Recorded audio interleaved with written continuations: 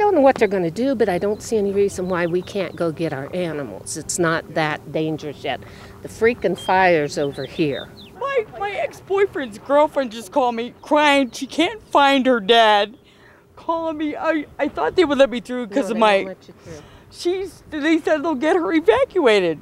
Emotions in Sedona are almost as heated as the fire itself. Many residents are frustrated they can't get to their homes to gather belongings and check on pets. However, many people voluntarily evacuated before the mandatory alarm sounded. I'm very happy that we were lucky enough to have plenty of time to evacuate. We were able to get all the things that we thought were important to take with us.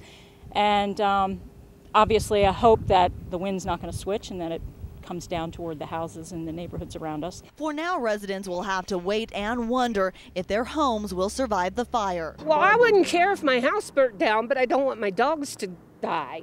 Today, the battle is mainly in the air. The terrain is too treacherous for ground crews. Well, usually when it's active early, it'll be active later in the day as the temperature increases, relative humidities drop, and winds pick up, because we are supposed to have potentially strong winds today, gusts to 25 to 30 miles an hour that we didn't have yesterday.